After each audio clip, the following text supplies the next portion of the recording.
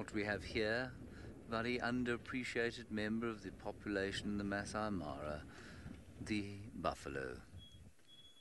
Hello, buffalo. How are you? Lovely to see you. Yes. Chewing your grass, are you? I suppose that's what you do, really, isn't it? Yes, you do. I see your ears are a bit mangled. Yes. Have you run through a few thorn bushes?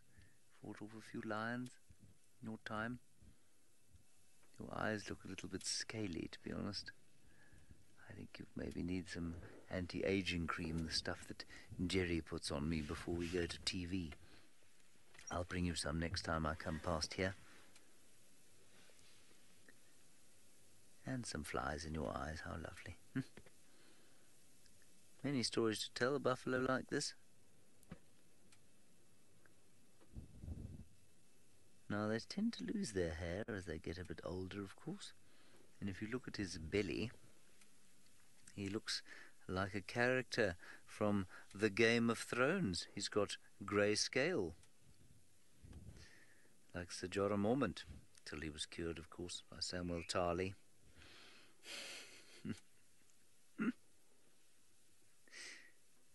If you don't get that illusion, please don't worry about it. It's not important. Now this fella, I think, has got a slightly less than impressive set of horns. He looks like a South African buffalo. You look like a South African buffalo. Yes. Your horns are the same size as theirs, which means you're fairly well, shall we say, not as well endowed as some others in this particular area. I feel I've been slightly insulting to this fellow. He's tried to be friendly to me and now he's going to show me his best end. I do apologize. I know that you're an old fellow. You've seen a lot. You're a magnificent creature. I take nothing away from all the things you've achieved. Roshni, you say if only this buffalo could talk. Yes, I agree. Although I think given what I've said to him, he'd probably swear at us. I'm constantly astounded by actually how agile they are. That thing doesn't look like it could run quickly. It looks like it's a sort of big, fat, feeble lump. But they are immensely powerful. And pretty fast, certainly much faster than us.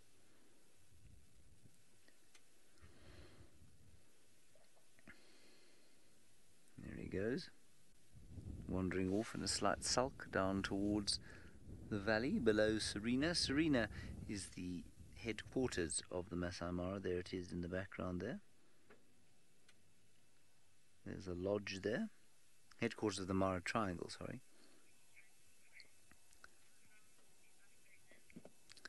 And Chris, as we look to see if we can find anybody having a shower in their room. I'm joking, we're not really trying to do that. Chris, you say, how long do buffalo live? They live for potentially 20 years or so. I suspect in captivity they could probably live up to 20 years, maybe a little bit longer even. Out here I think they'd be lucky to get beyond sort of 18.